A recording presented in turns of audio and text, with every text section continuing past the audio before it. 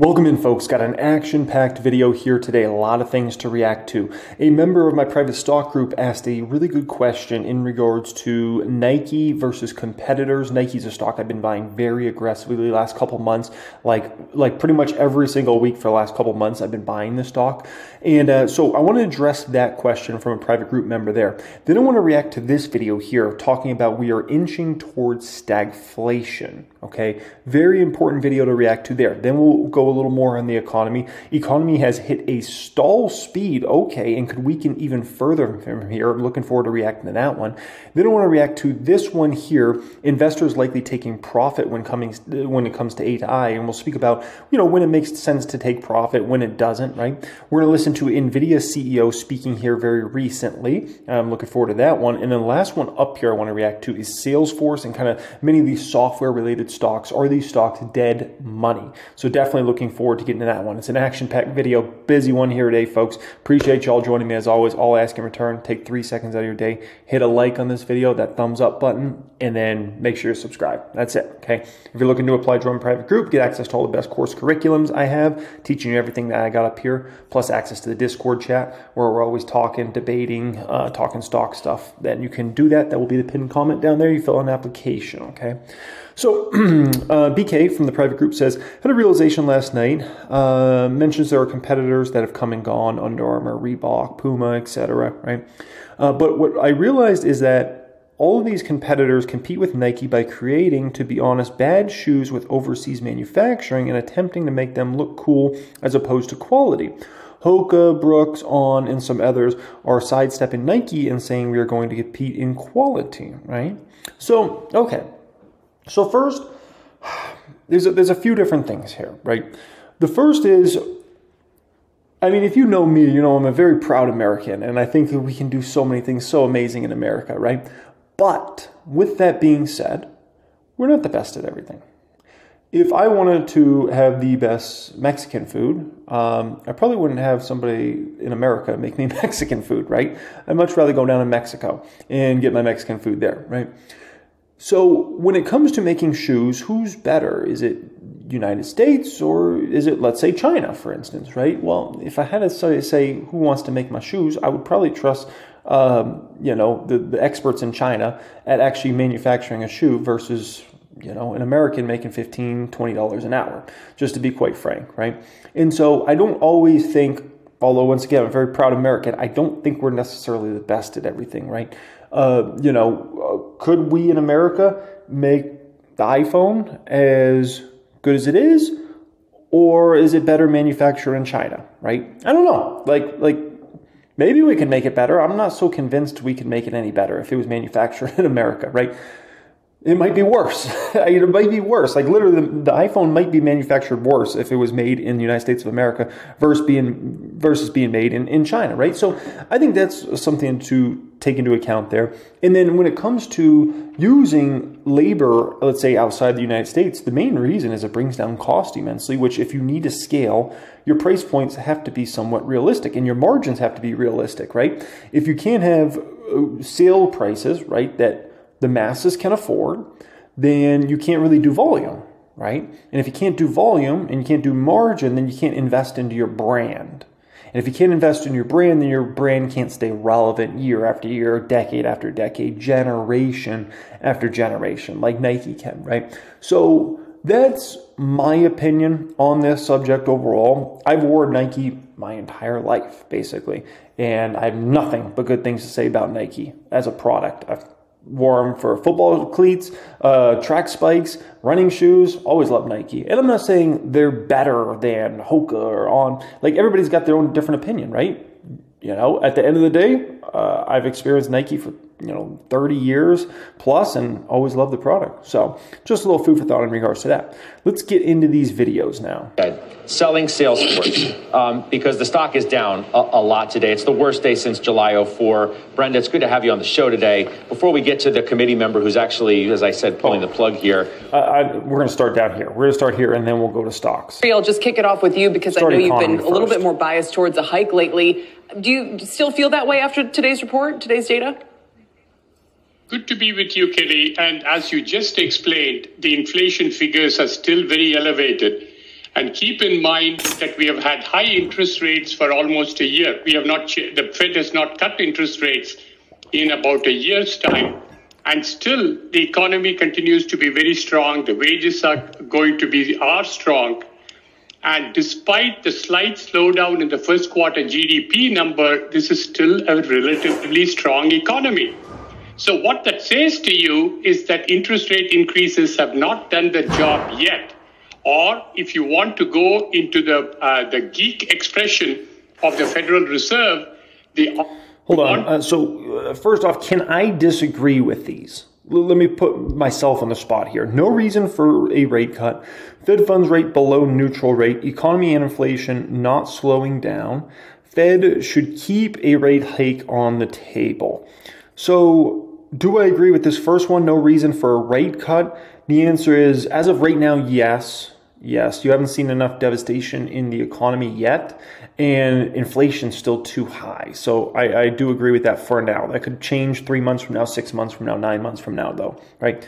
Fed funds rate below neutral rate. Disagree. I believe Fed funds rate is elevated right now, and I do believe, and I kind of look at it from a perspective of what's Fed funds rate. We can call it like 5.5, right? And where's inflation? We can call it around 3.5, maybe slightly under 3.5, right? When it comes to CPI, that to me is, if anything, restrictive. Economy and inflation not slowing down. I disagree with that. I believe the economy is slowing down. I just look at all these companies' earnings. Like, there's no way of... There's a difference between your opinion and what's going on in reality. UPS, FedEx numbers, revenues going down, literally versus last year. Starbucks revenues going negative. You've seen too many companies' revenues going negative right now to not say the economy is slowing down. It's slowing down. Fed should keep a rate hike on the table. Disagree. I don't think the Fed's raising rates. I think that's, that's silliness, okay? The big thing is, are they just going to keep rates in a more elevated place for a longer period of time? The geek expression of the Federal Reserve, the R star, or the natural rate of interest, which neither stimulates nor cuts back on the economy, is still much higher than where we are today. Even the 5.5% federal funds rate doesn't cut it. And you need something even higher than that so that you can have a restraining influence on the economy. And that's what the inflation number, the GDP number, and the consumption spending number is telling you. You're not worried we're on the precipice of a slowdown? I noticed that economists over at Citi, which have been more tempered in their gains expectations of the employment report, think we might only add in the range of 140,000 jobs. We're starting to get down into, uncomfortably low territory. Could the slowdown be just around the corner and help solve some of the inflation problem? The slowdown may be around the corner, but I'm not sure that is going to solve the inflation problem, Kelly, because you still have a lot of liquidity in the market. Fiscal spending has increased substantially, as even Treasury Secretary Janet Yellen has acknowledged this week. They are going to keep the pressure on prices. So you're not going to have prices come down significantly, even if you have a weakening of the economy. So the Fed is not going to get a break. I know, Jay, that you're also a little bit worried about inflation. Where are you guys on what we might see in the employment report next Friday? I mean, are we going to have this? And I know that, Michael, this is Michael's kind of base case here. Are we going to have this stagflationary kind of scenario to start talking more about? So, Kelly, our expectation for the employment report is we're looking for about 195,000 jobs. So that's a little bit of a bounce back from what we saw in April. But, keep in mind, these numbers can be pretty choppy on a month by month sort of basis. And so what you really want to look at is kind of, the 3-month moving average. And we think that's going to continue to come down. And, if you continue to see what we saw in the other part of this report today, that is real spending actually declined in the month of April. We're starting to see signs of stress in terms of the consumer. If we can continue to see that going forward, then those employment numbers are going to continue to come down. The economy probably will continue to soften up, and that should put some wage pressures, bringing them down to help bring the overall inflation rate down as well. But until that happens, are you biased? I think, if I'm not mistaken, you've said we need more progress on inflation before rate cuts are in place. So even as you're describing a potential slowdown, I'm not hearing you say that's why the Fed needs to get ahead of this and start, loosening policy. No, Kelly, I don't think we're quite there yet. And if you read the rhetoric coming out of the Fed, I mean, they want to see a number of months of this. I mean, the 0.2 today in terms of the core PCE, the month-on-month change, that certainly is welcome. But that's the first 0.2 we've had in a number of months now. We need to see more of that. And so are we looking for the Fed to cut rates, in the near term? No. I still think September is potentially on the table here. This today didn't rule that out. But again, I think you need to see a number of months of 0.2 and softness in terms of Okay. So let me kill down a false belief I hear all the time from these CNBC folks and these other folks. They're like, oh, the Fed wouldn't be willing to cut in September because of the election. Are you kidding me? Are you joking? What? No. Okay. If the Fed feels they're going to cut, they're going to cut in September. That's the bottom line with that. If they want to cut, they will cut. They won't say, I don't know, the presidential election. Because, dude, it makes no difference. It literally makes no difference. Anybody that's going to argue that B-man or T-man is going to win based upon if the Fed cuts rates by 25 basis points in September or not, they got a lot to learn about politics, about voting, about a lot of things. Because that won't even impact voting 0.01%. If the Fed lowers interest rates by 0.25 in September, do you think somebody is like, oh, now I'm going to vote for B-man. Oh, now I'm going to vote for T-man. Like, that completely changes my mind. What? No. People aren't even going to know that changed. And is that going to change anything in the economy? No. That's not the way it works. It takes way longer for things to impact things, and 0.25 is not going to impact anything anyways. So for anybody trying to make this case about, the Fed can't lower in September because it's too close to election, I'm just like, they have no clue what they're talking about. I'm like, it's startling to me because of how many folks on these Wall Streeters, how many of them bring that up. And it's just like, as soon as I hear that, I'm like, you have no clue. Like, that is nothing to do with the elections or if people get voted in or out. Crazy. For the Fed to actually then start to cut rates. Michael, I always feel like the stagflation we might get might be, a point in time, but not necessarily. So in other words, the economy starts slowing, but we know it's going to take a while to really feed through to inflation. Think about something like car insurance or home insurance. How much does the economy have to slow for how long? 18 months before that really starts to change the way that those rates might move around, So I don't think we can all expect the moment that we start seeing, slower payroll growth, that we're also going to start seeing slack on the inflationary side, unless that's your expectation. Well, I think that's exactly what you're describing is exactly what we're seeing, Kelly. This has been the most telegraphed and long period of time leading to a recession. If we even get one, we're not even sure about that. But it is, that's why I say inching towards stagflation. We're sort of getting there slowly. We've had growth, but it's declining. Job growth was strong. It's getting weaker. The composition of jobs is more geared towards services and government versus industrial strength and animal spirits type job growth. You've got higher for longer interest rates. You've got sticky inflation. You've got consumer data getting a little bit more nervous in terms of credit card defaults, auto payment defaults, et cetera. Sure. And you have corporate earnings that basically were pretty good for Q1, but the outlooks were a lot more cloudy in terms of what companies are saying going forward. And look at something like Salesforce a couple of days ago. I mean, is that a harbinger of things to come? It's a distinct possibility. And so you do have to worry about that economic slowdown. And the inflation is sticky because we've had a lot of stimulus. It hasn't worked its way through the system yet. At the same time, you've got slowing growth, and voila, that's where you get stagflation. You worried about market breadth? I'm seeing more and more notes about this. I think Bespoke had one yesterday. Our guest spoke about it, David Harden yesterday as well, that we're not seeing as many stocks kind of broadly experiencing the same gains in performance that we've seen, for instance, the Mag 7 experience. I think the market's trying, and one of the previous guests mentioned some broadening out on one of the data points. So yes, it's been broader than it has been at other points in the last year. But no, it is still very, very concentrated, and I think that is also a sort of equity risk, if you will. Alrighty, let's get on to the next one here. Economy has hit stall speed. Long bonds, tactically positive on energy. Rosenberg Research founder and president David Rosenberg joins us. Happy Friday, David. Good to see you. You too. Thanks for having me on. We were just mentioning the real consumption numbers. The Chicago PMI numbers a little ugly. Sounds like data that you would get your attention. Yeah, I was actually enjoying watching the conversation for the past few minutes. Yeah, I think that the economy has hit what we used to call stall speed. 1.3% first quarter. It looks like we're going to come close to that again in the second quarter. I find a lot of people are still focused on last year's 3% plus GDP reading, and everybody thinks the economy is just still coming up smelling like roses, but it is slowing down materially, and now we're down to just over 1% growth. And then the question we have to ask ourselves is, where do we go from here? Are we going to stay at 1%? Are we going to decelerate further? Because if we do, then you're going to be talking about the recession that nobody sees actually coming.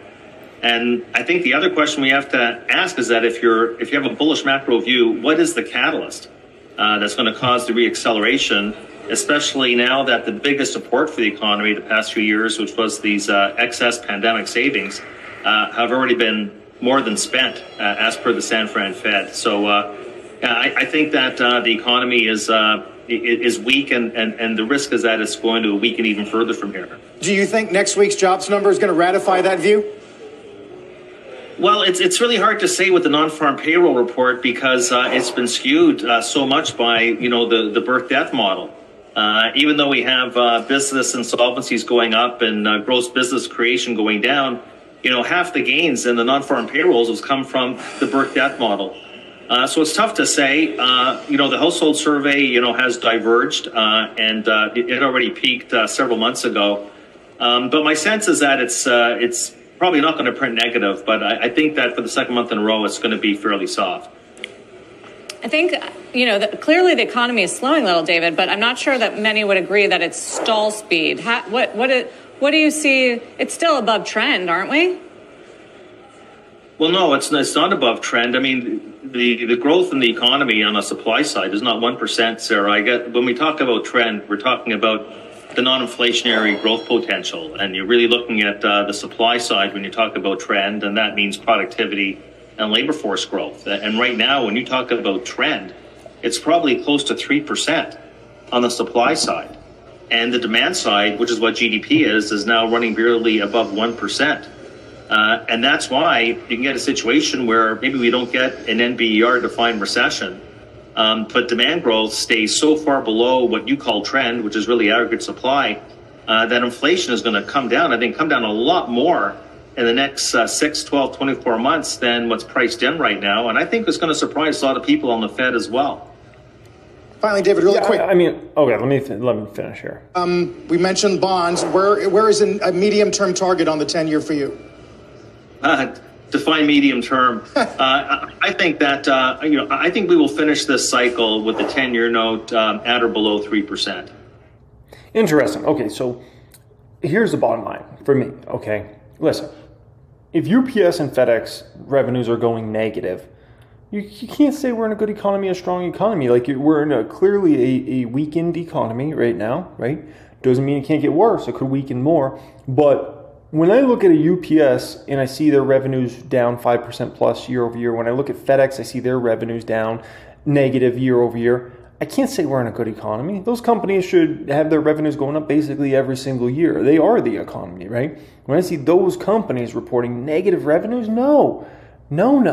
Okay? So that's a little food for thought. Now, what could get things better? What could help out the economy? I can tell you what could help out the economy. What could help out the economy would be real wages getting a lot better. Real wages are down significantly in the past 3+ years. If we could get real wages to start ticking up significantly, so meaning essentially the money you're making from your job or your business or whatever versus what's going on with CPI, the inflation numbers, then we're talking, right? That could help us out immensely. So hopefully we get to that place. It's just people are still getting sliced and diced by inflation. Right now, it seems like it's thing after thing after thing. Right now, it's insurance. Insurance has been hitting a lot of people really hard. A lot of people's insurance rates have gone up 15, 20+% in the past year, if not more than that. I'm talking car insurance. I'm talking homeowners insurance, right? And the other thing that's definitely weighing on folks big time is interest rates. So if we could talk about interest rates coming down, right? that could help out the economy. And then if we could also simultaneously talk about real wages going up, that could help out the economy. And that's how you get into a more bullish economy and feeling better about things. The question is, when does that happen, right? And it might not be this year. We could be looking at real wages that aren't in a good place this year. We could be looking at interest rates that are high this entire year, right? It's looking more probable than not. And so then the hope is maybe 2025, we get into a little better equilibrium when it comes to those sorts of things. So a little food for thought in regards to that one. All right, let's get into this one. Profit taking on stocks. This should be a good one. Taking a breather as we head into June and July. Let's take it to the panel. With us tonight, Clio Capital Managing Director Sarah Kunst and Charles Schwab Senior Investment Strategist Kevin Gordon. It's great to have both of you tonight on Last Call. Kevin, let me begin with you. Is tech right now and the tech trade all really AI? Well, it's interesting. It depends on who you ask. Over the past couple of months, utilities might have become something of an AI play, more from that power generation perspective. But I think for the most part, yeah, if you were going to take this back and kind of backdate it to the beginning of 23, when we really started to see, this AI craze get up and running, tech has kind of been the poster child in there too. But I think from a sector standpoint, there have been other sectors that have been wrapped into it. Communication services, to some extent consumer discretionary, but for the most part, I think software, hardware, semiconductors, it's mostly tech. Are we seeing an AI breather? Yeah, I think that when you consider the fact that a lot of these names, whether they're in the tech sector or not, when they start to get up and see this much momentum to the upside, it could be a really powerful tool. And, momentum is a factor or a concept. It doesn't really discriminate based on sector. It can go and live sort of anywhere. You can make the argument that happened with utilities, over the past month or two. But I think that once you start to see sort of a breakdown in that momentum, a reversal to the other side, which is what you've seen in some of the names that you were sort of citing at the beginning of the show, that's when you start to see pretty aggressive moves to the downside. You start to take some chips off the table. Maybe for some high flyers, if investors are a little bit more trading oriented, they probably start to take some profits. Sarah, let's dive in. We got the report from Dell saying that it was near zero margins on its sale of AI servers. What does that tell you about the broader space and the ability to turn a profit when we may be at the, sort of the very beginning innings of AI? Yeah, I think it shows that it's not that one company is going to have an absolute moat here, right? NVIDIA isn't the only chip designer. Taiwan Semiconductor isn't the only fabricator. Dell isn't the only AI server farm. And so I think if AI is the new internet, that means there are going to be a lot of winners, and betting too much on one particular horse to have all the margin just isn't going to work as well as it did last year. And I don't think that's a bad thing. I think we want this space to mature and to have real revenues in a real market and not just be one company. When you're looking at important everybody understands when it comes up to this subject of taking profits, right? Think about the time of year we're in now, right? We're going into summertime. It's now June. I'm recording this video in June, right?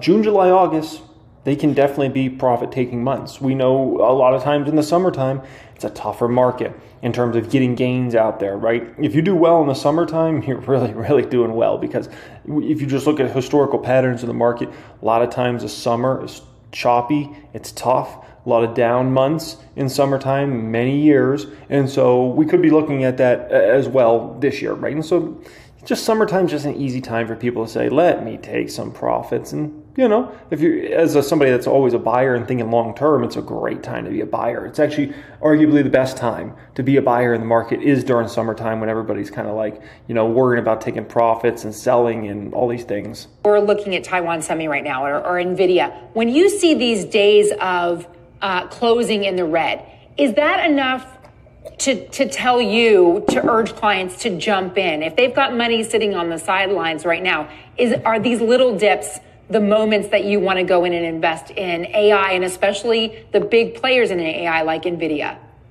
I mean, one day does not a plot graph make. I think you have to zoom out a little bit, right, into the 6 month, the 1 year, even beyond that. But the reality is, if you love the fundamentals of this space, then when you do see sort of some air coming out of these prices, it's not a bad idea to jump in. But if you're just sort of trying to play the odds, then it's probably a better time to lock in any gains you have, because you're not going to see likely another year like the ones that NVIDIA has had recently. We mentioned Vistra, but there may be...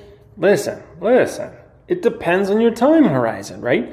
If you're trying to trade the market and you're thinking about, okay, maybe jump in, grab some NVIDIA shares and try to get out next week, next month. Oh boy, okay, you're taking a little more of a gambling mentality in the market. If you've got a viewpoint that NVIDIA is going to be a $10 trillion company someday for XYZ reason, then you can jump in and grab some shares, right? If you are thinking about, I'm going to buy some NVIDIA stock and you don't understand what's going on with the fundamentals, you're a gambler.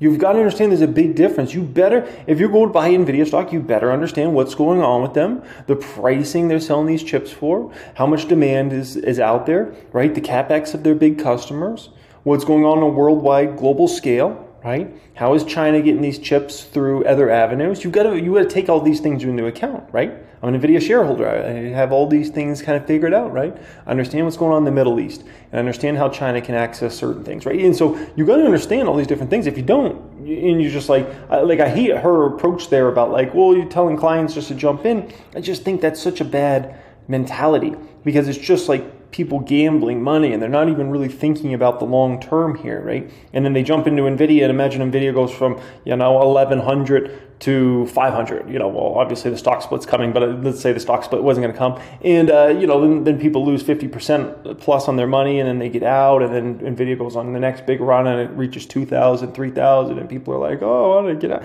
It's just, you got to understand what's really going on here if you're going to even play into any of these sorts of investments, right? Impact on others with Salesforce, utilities. Are there other places where the beginning of AI hesitancy is playing out? I think there are, but I think what's more important in looking at hesitancy, and especially some of the points you're making about whether to invest, whether not to invest. Considering the fundamental backdrop, because a lot of what has been driving some of these moves and these names that you've been mentioning have been earnings related, earnings reporting related. And what was really clear this earnings season is that it really is no longer the case that if you just beat on earnings, things are going to go well for you from a stock perspective. You really have to have the sales component, but also now the outlook component. Even if you just look at the 10 worst performers in the S&P for their actual earnings days when they were reporting, half of those, they beat earnings. But where a lot of the stress was concentrated was when they didn't have good sales results and when they didn't have strong outlooks. I think that becomes a bigger part of the story, especially because this is now happening, this momentum reversal a bit is happening in a more richly valued market. When you look at something even like the tech sector, back in the beginning of 2023, the forward PE in that sector was 20. Now we're all the way up to 27. We hit the other day, earlier this week, the highest for that forward PE since 2002. So I think it brings in more hesitancy, especially from a fundamental aspect. And then we got those, pretty benign inflation numbers out today. They did not really give a lift to tech, but they did to other rate-sensitive areas of the market, like AT&T and Bank of America and the utilities. Listen, they got to start putting respect on a company's name, okay? I get sick of them talking about AI stocks and not talking about this one stock. Do you know what stock it is? Palantir. Put some respect on that company's name, man. It seems like every day I wake up and see another big deal announced by Palantir, another big deal, another big deal. Whew. The growth rates are going up substantially, right? And everything that business is getting better and better and better. They better start respecting Palantir. I don't think they understand what's really going on there. But, there's a very high probability by this time next year, they'll get it. They'll get it. Let's listen to NVIDIA CEO talking here very recently. Computer graphics is one that you can operate completely in parallel. Computer graphics, image processing, physics simulations, combinatorial optimizations, graph processing, database processing, and of course, the very famous linear algebra of deep learning. There are many types of algorithms that are very conducive to acceleration through parallel processing. So we invented an architecture to do that. By adding the GPU to the CPU, the specialized processor can take something that takes a great deal of time and accelerate it down to something that is incredibly fast. And because the two processors can work side by side, they're both autonomous and they're both separate, independent that is, we can accelerate what used to take 100 units of time down to 1 unit of time. Well, the speed up is incredible. It almost sounds unbelievable. It almost sounds unbelievable. but today I'll demonstrate many examples for you. The benefit is quite extraordinary. 100 times speed up, but you only increase the power by about a factor of 3.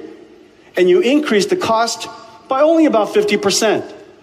We do this all the time in the PC industry. We add a GPU, a $500 GPU, GeForce GPU, to a $1,000 PC, and the performance increases tremendously. We do this in a data center. $1 billion data center, we add $500 million worth of GPUs, and all of a sudden, it becomes an AI factory. This is happening all...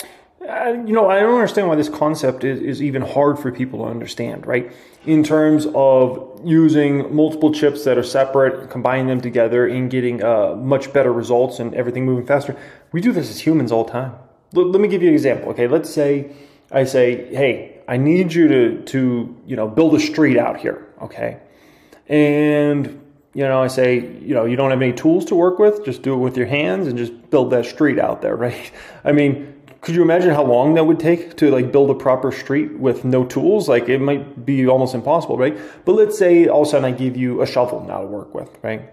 Yeah, okay, maybe that speeds up the process a little bit, right? Now let's say I also give you a bunch of material that's already at the job site. Now let's say also I say here's 5 other people that are going to help you build this street. And now we got steam rollers and we got all this different machinery to help you. I mean, all of a sudden that process could go from, at first it might take you a year to build the street, right?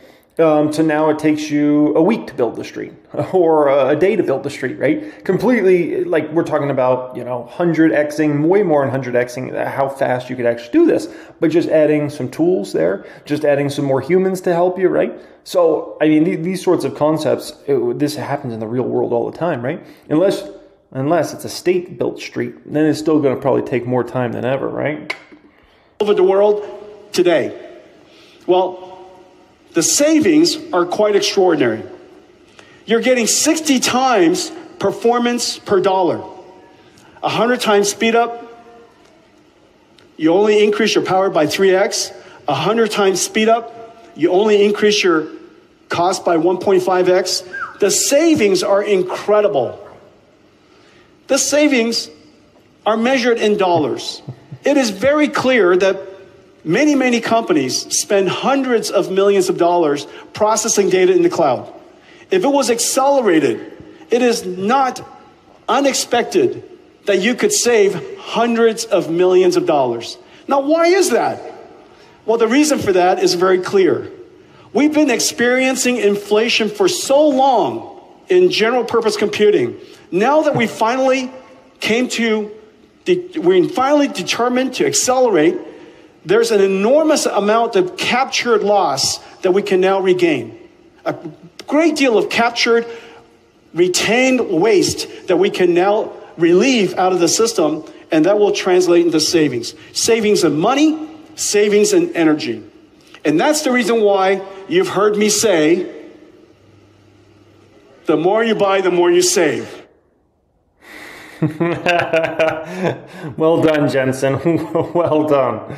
I like that sales presentation there. The more you buy, the more you save. Brilliant. Alrighty, let's get into Salesforce and a few other stocks and talk about if these stocks are dead money. Reaction to this terrible day for the stock following the first revenue miss since February, all the way back to 2006. I think it's a little bit of an overreaction on the downside, honestly, in terms of the stock reaction, but it's also a good example of just how high expectations have become for some of the names within large cap tech. But I do think when you think about Salesforce, the profit margin improvement was phenomenal during the quarter, year over year. And that's what everybody had been focused on. Of course, the top line matters a lot too, but I think we're in this weird moment in time when a lot of companies are taking a pause and trying to digest. There's a lot going on. There's a lot of questions about how to best implement and utilize AI. And so this Salesforce move is just another reason why you shouldn't get involved in trying to worry about these stocks and play these stocks from a short-term trading perspective, because it's just a complete joke. The way, they manipulate these stocks around is utterly ridiculous. For instance, look at Salesforce, right? That stock falls 20+%. Did it really deserve to fall 20+%? No. And then all of a sudden, magically, it just skyrockets the next day, 7.5%, right? Is that right either? No, right? This is more like, oh, the put holders are making way too much money, right? We need to kill a lot of those profits off, and then they bounce the stock all the way back to 234. You know, it's all suspicious. It's all a bunch of crap, right? That's why you don't even mess with these. It's like, you love Salesforce stock and they want to, do that sort of move down. Cool. Go ahead. Take advantage. Buy shares and build your position out, right? But don't try to play these things from the short-term perspective, because I'm just telling you, the angles they got, it's ridiculous in terms of how they manipulate these stock prices around on a short-term basis. Over time, Salesforce will be valued based upon the company's net income, right? Short-term, it is valued on whatever, opinions, whatever manipulation they're doing in the trading algorithms, right? That's causing a lot of companies to delay decision making. But I think when it comes to Salesforce and AI, the goal of AI for many companies is to better utilize their data. And a lot of companies' proprietary data that they use all the time is stored within Salesforce, and it has to do with their sales pipeline and their customers. It is true. So I do think that Salesforce is going to remain a viable company throughout all of this and be of great value to many companies. So for that reason, we are sticking with our position here, even though the stock is down. We've owned it for a long time. We've owned it since 2016, but we're sticking with it. That's a long time. Would you consider adding more, down 21%? At this point, I think there is uncertainty, no doubt, in the marketplace.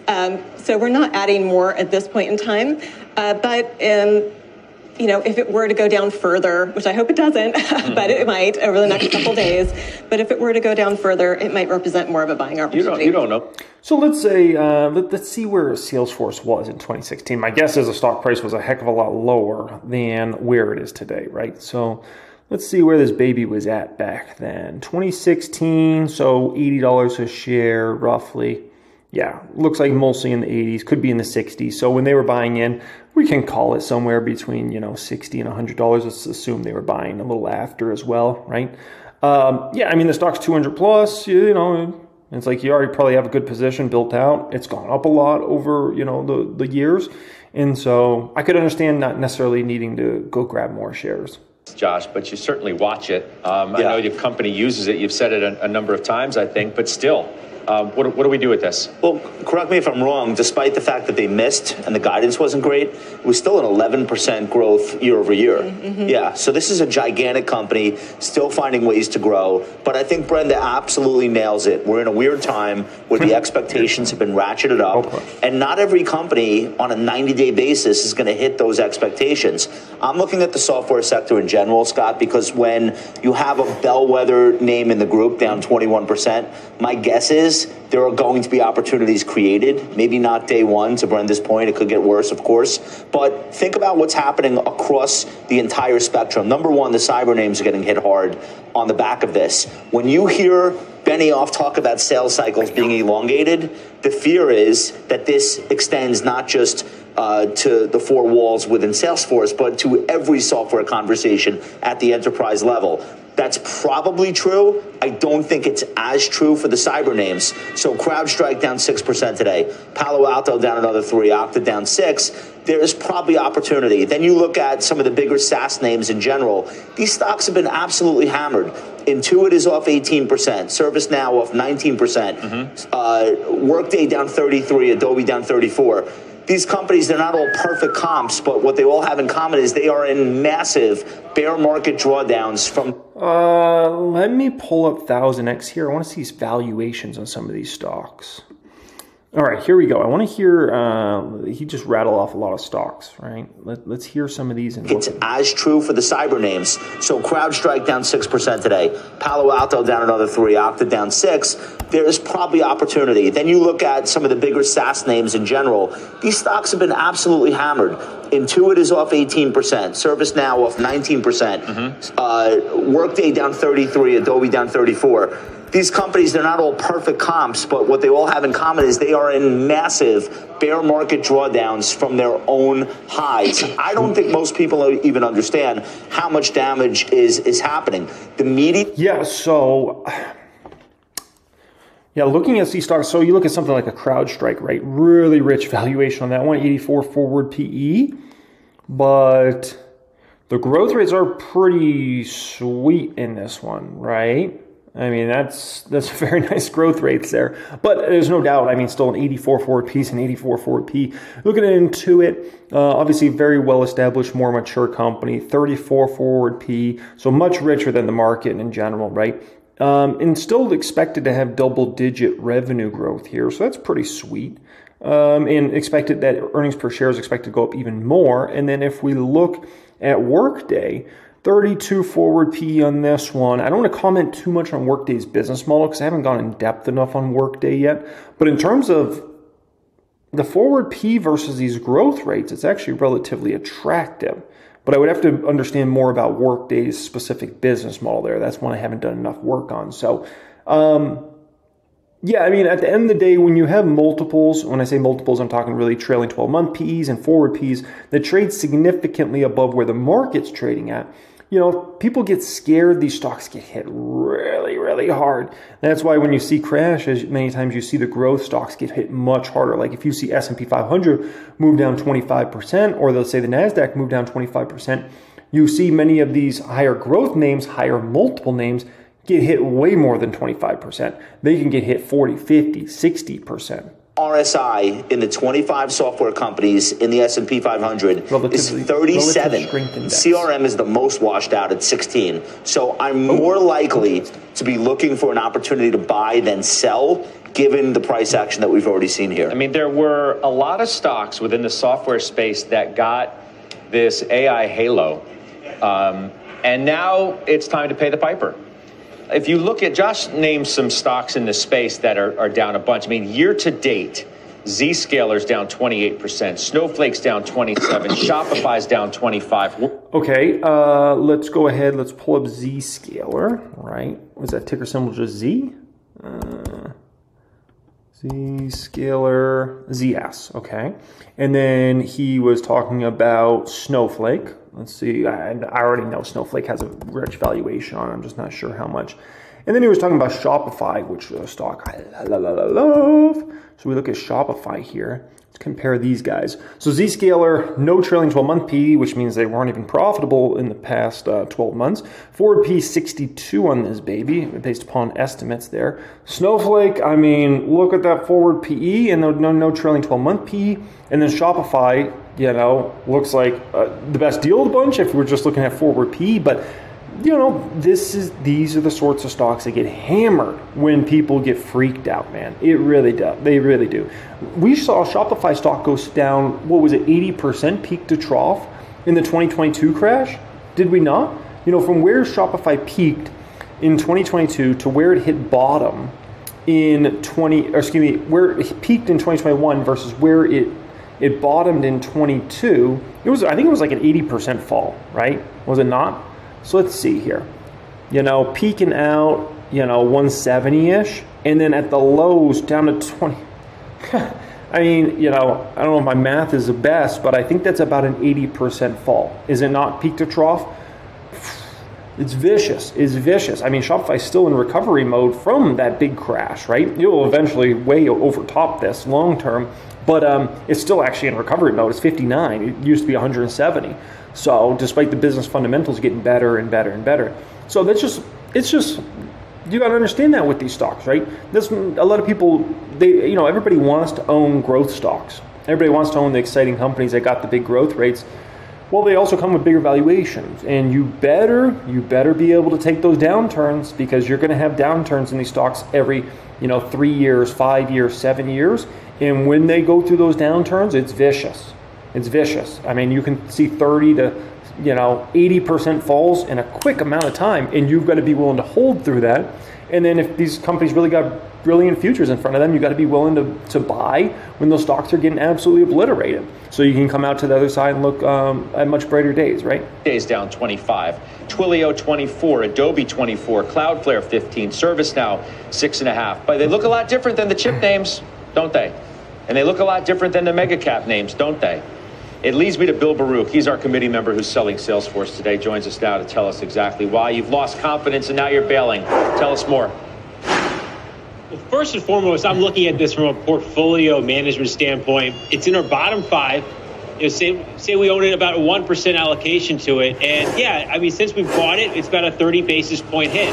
But I look at this as potentially being dead money over the next couple of weeks, couple of months. When a stock gets slammed this heavily, it's just going to chop around. I think there's a Jeez, what a joke. What a joke. Oh my gosh. I was waiting for this guy to talk about his dead money for the next year or the next few years. And the man comes out and says, yeah, I think it's dead money for the next week or month. Now I hope Salesforce just blasts higher. I'm glad it made that 7.5% move Friday. I hope it goes to like 250 in the next 4 weeks. I hope it happens just because it's such a ridiculous statement he's just made there. Holy smokes, guys. You can't be making your investment decisions based upon what you think is going to happen with the stock price in the next few weeks or the next month. That was ridiculous. And yeah, I mean, since we bought it, it's about a 30 basis point hit. But I look at this as potentially being dead money over the next couple of weeks, couple of months. When a stock gets slammed this heavily, it's just going to chop around. I think there's a better place to put that capital, and I can allocate it somewhere else. Now, I think there's some AI indirection. We're seeing that being highlighted here today. It's not just in Salesforce, and it's across some of the software industry in general. I mean, look at the revenue miss. Josh highlighted the 11% year over year growth, but what's the trajectory here? And they're blaming macroeconomic issues. I think some leadership. There needs to be some shakeups there. So I've lost confidence in this company right now. And again, I think from a portfolio standpoint, being in my bottom 5, I'd rather cut it loose, move on from it, and allocate the capital somewhere else. Yeah. All right. Good job. I'll let you go. You can't do that. You can't do what this man just did. No, okay? You can't go talking about, yeah, we're selling it, we think it might be dead money for the next, few weeks, couple months, blah, blah, blah. And then after that, right, then try to make a fundamental case about this or that. That was just utterly ridiculous, okay? Don't try to come over to our side of thinking like an investor thinks about fundamentals when you're out there selling a stock because you think it's dead money for the next few weeks or a couple months. That is ridiculous, okay? Stay on your side. You can't play both sides. A lot of people think they can play both sides. No, you're either over there with the trader bunch making your trading decisions, trying to get in and out of these stocks and trying to make a breadcrumb here or there, or you're over with us and the investors thinking about these stocks for the next several years. This is a buying in the dip opportunity because we think this company can grow into a $400 stock, and here's why because we think the net income is going to go to blah, blah, blah price and the valuation should be there. It's a whole different ball game, folks, okay? So, if you are somebody out there that you want to actually join a group of long-term investors, you can apply, pin comment down there for my private group. We think long-term in regards to these stocks. We're thinking about these stocks over the coming years. All my course curriculums are focused on teaching you everything you need to know over the coming years and not getting caught up into this game of in and out. And oh my gosh, guys, that's a whole game. So pin comment down there, click on that, fill out an application, and hopefully we can get you in there in the next couple weeks into my private group, okay? Much love and have a great day.